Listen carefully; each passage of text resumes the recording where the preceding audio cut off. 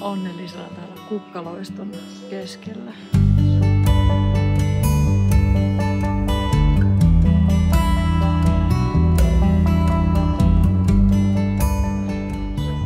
Nyt me ollaan Aveburyssä ja tarkoitus on mennä tutkimaan tätä aluetta, kiertämään, fiilistelemään noita kivikehiä, mitä täällä on. Täällä on Euroopan vanhin kivikehä-alue. Ja sitten täällä on joku kappeli, mikä on myös tarkoitus kytkeä. Ja jos joku nyt ihmettelee, mitä tuo kytkeminen tarkoittaa, niin tavallaan aktivoidaan kirkoissa se energia, mikä tavallaan on niille niin kuin luontaista, jos ajatellaan sitä sijaintia, missä ne kirkot on. Eli keskiaikaiset kirkot rakennettiin pyhien paikkojen ja portaalien päälle ja leilinjoille. Ja jos ei sitä ole pidetty niin kuin aktiivisena tai yllä sitä energiaa niissä portaaleissa, niin ne pikkuhiljaa hiipuu. Ja sitä työtä nyt tehdään täälläkin. Ja sitten kun sitä aktivoidaan, sitä energiaa, niin ne leilinjatkin voimistuu. Ja se informaatio, se pyhä informaatio, mitä äiti maakin kantaa, niin ehkä sit vaikuttaa ihmisiin positiivisella tavalla. Mut vitsi, uskomatonta kauneutta joka paikassa. Että kyllä tää kukkaloisto ja kaikki tää vihreys ja nämä mahtavat puut, mitä täällä on, vanhat puut ja kukkulat kaikki, niin kyllä tää on semmoista energiaa, joka vaikuttaa kohottavasti monella tapaa. Yhteys semmoiseen omaan alkuperään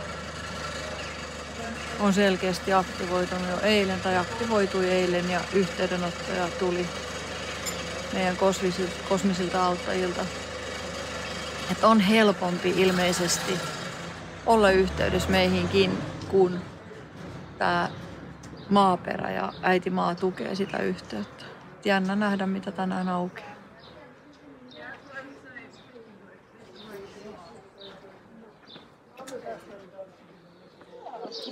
But as soon as you guys come sit, you can see the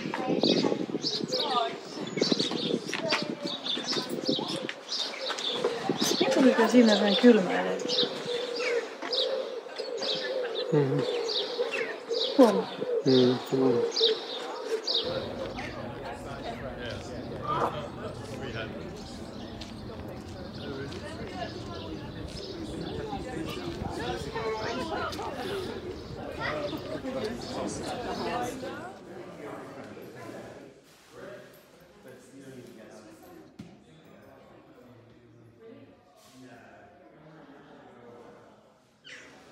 Aveburyn katedraali käytiin äsken kytkemässä. Täällä on jotenkin kummalliset energiat.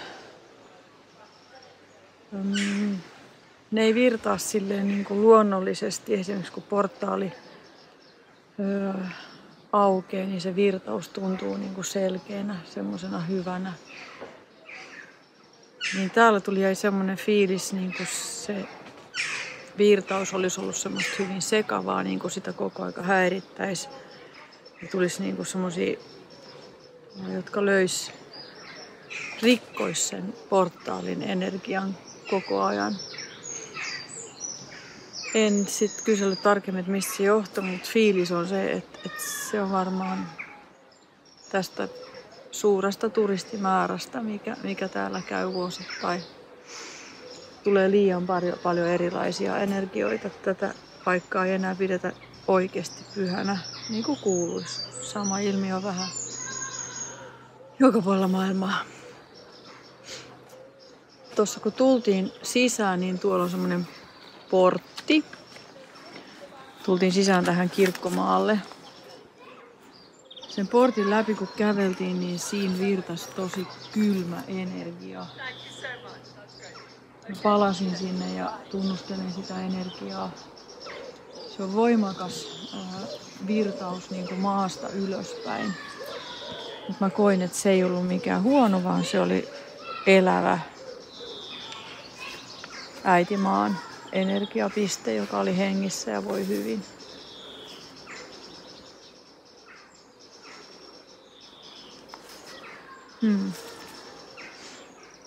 Mut tehtiin taas se, mitä oltiin tultu tänne tekemään.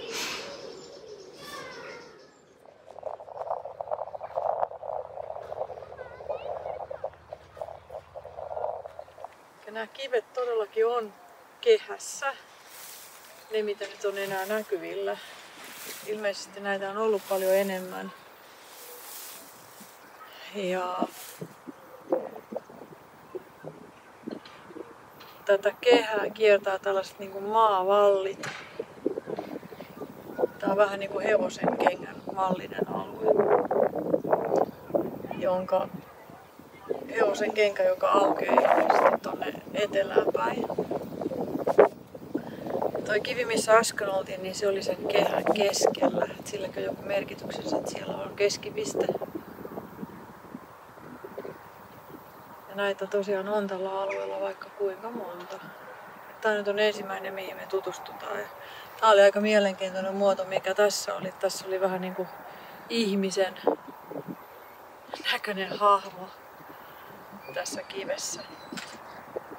Liekö sattumaa vai ei? Me yritetään etsiä joku rauhallinen paikka ja kysellä tarkemmin tästä alueesta. Tämä on osa sitä vallia, mikä on kivikehiä.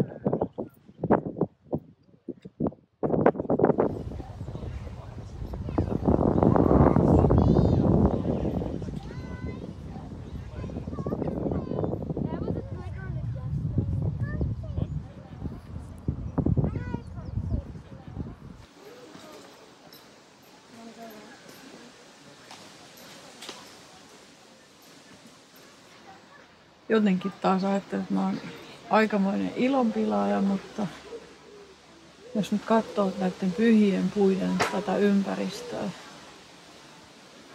miten nämä rungot on vahingoitettu ja juuret on sidottu jos jonkinnäköisillä naruilla.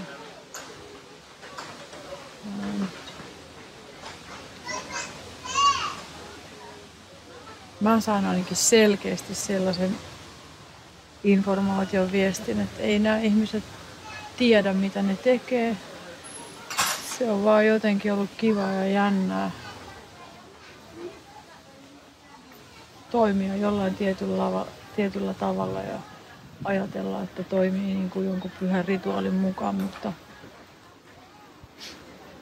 fiilis tämän pyhän puun luona on ihan eri kuin pyhä rituaalitoimitus. Nyt oikeesti tulee vaan paha mieli taas kerran.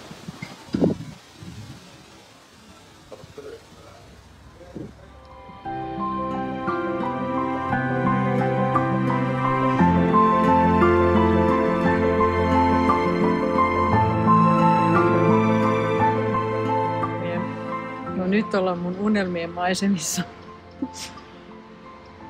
Huhhuh. Tää on pieni kylä. Bibury. Ja meillä on ihan oikeasti lomapäivä tänään, että me saadaan vaan ihailla ja katsella kaikkea kaunista. Nämä puutarhat, pienet puutarhat, mitä on näiden kivisten mökkien ympärillä, niin ne on uskomattoman kauniita. Muutenkin tämä kylä on valittu Englannissa, oliko se nyt yhdeksi 20 kauneimman pikkukylän joukossa.